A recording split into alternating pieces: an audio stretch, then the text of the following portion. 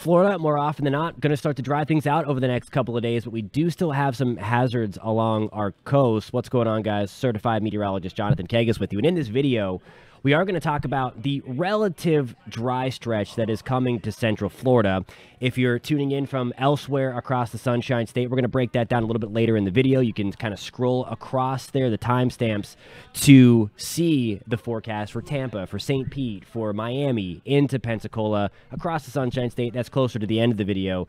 In between, though, we are still going to talk about some big-time issues along the coast. We've been dealing with a little bit of minor coastal flooding brought on by the almost full moon and by a persistent onshore flow again that's been bringing us some kind of, again, minor flooding, but certainly something that's we're gonna talk about. And then also the potential, again, for some thunderstorms across the state of Florida. But by and large, after kind of a wet week for a lot of us, we are going to try to dry things out. I want to show you first kind of the rest of Monday and then get into Tuesday from a Central Florida perspective, and then we're going to widen things out and take a look at the entire state of Florida. There we go. And if you find this helpful and you want to stay updated on all things Florida weather, you have to hit subscribe. Please hit that subscribe button, and if you find this content helpful, hit the thumbs up. It really does help us out a lot. All right, so there's 5 o'clock, driving home from work to Central Florida. I think we're pretty good. I think we're going to be pretty good. Tomorrow morning, this is going to be Tuesday morning at 6 a.m. You're going to notice a few extra clouds, maybe a little bit of fog around. I do think we start things off dry. Note, though, as we head into the early afternoon, I think it's going to be a pretty nice day to take lunch outside, although we're going to start to heat things up. We all know it in Florida. When we're on the drier side, once we start to get into May and June, that's when we start to crank up the thermostat. So there's lunchtime. It's going to be hot and humid.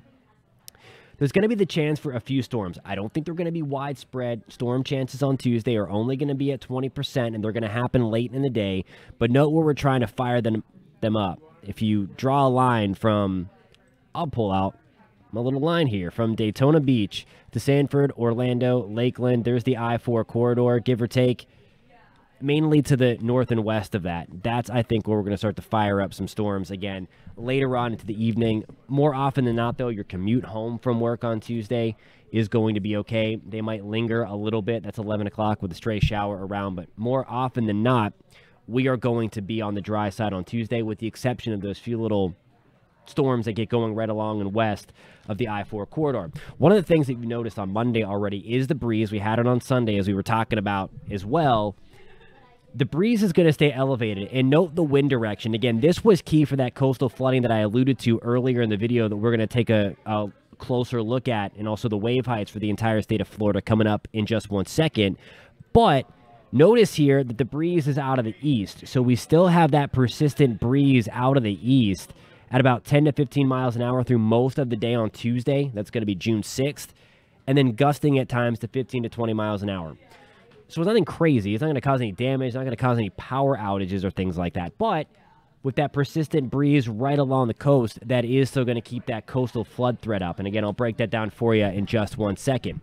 In terms of the forecast for Tuesday, again, after a muggy start, we're getting back up to the upper 80s to around 90. We've been away from the 90s for a few days, and that's been thanks again to the pretty active weather pattern we've been in. Again, you can thank what was Tropical Storm Arlene for bringing some of that tropical moisture, really helping to enhance that, to help get those thunderstorms going.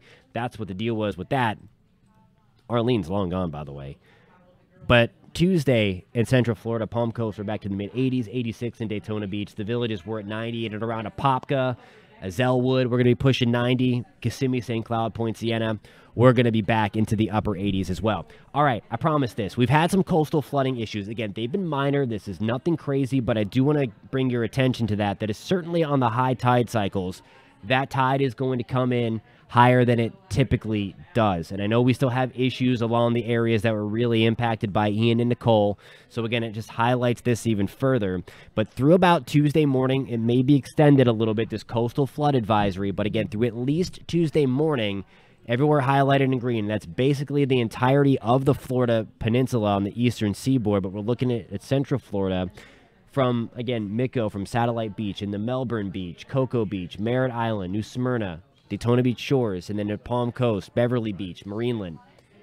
That's where we're going to have some issues again with minor coastal flooding. We're also going to have some pretty big crashing waves about 7 to 9 feet. So I'm going to kind of take this from a Florida perspective. We're nice and gentle in the Gulf of Mexico, as we typically are, unless there's a storm out there. So we have wave heights less than a foot right up to sea, right up to the shoreline there. Note where we have this green color here, kind of from about Fort Lauderdale, West Palm Beach, through Fort Pierce, up the Space Coast, and then towards the First Coast as well. Note we have wave heights kind of crashing at about 6 to 9 feet. So that's also going to help to give it a little more oomph for those waves to make it in there. So again, just keep that in mind that we are going to have those crashing waves. As promised, if you're traveling or happen to be tuning into this video, we're also putting this is on YouTube and on clickorlando.com, News 6. I wanted to give a perspective for the entire state of Florida. We always get questions, again, what's going on in Jacksonville? What's going on in Pensacola? How about Miami, St. Petersburg? So we're going to break it down from a state perspective for you. Notice 5 o'clock on Monday, most of Central Florida, again, we already just talked about that. The Panhandle looking dry as well. We do have a few scattered thunderstorms just inland of the Miami beaches and Fort Lauderdale. Southwest Florida, a couple of thunderstorms around that kind of push towards the Gulf Coast of Florida. Tomorrow, most of us start off dry. I do want to give you a heads up, though, in Miami. You see a few of these thunderstorms coming on shore, so it could be rocking early on Tuesday. That's going to be 8 o'clock on June 6th. And then as we kind of fire things up into the afternoon, showed you this before with some of those storms right smack dab in the middle of the Florida Peninsula through the Orlando area, Kissimmee, St. Cloud. Most of these going to be inland. That's going to be a nice little sea breeze collision there for you late Tuesday evening. Notice, though, most of us across the Florida Peninsula, or the Florida Panhandle, I should say, looking dry, headed around Jacksonville, and then towards Fort Myers. We are also looking dry. The Florida Keys looking pretty good. A few little thunderstorms popping over the Bahamas, but that's all she wrote. Thank you guys so much for tuning in. If you're watching on YouTube, please hit subscribe. And if you're watching on clickorlando.com or the News 6 app, thank you guys so much for tuning in. We'll catch you next time.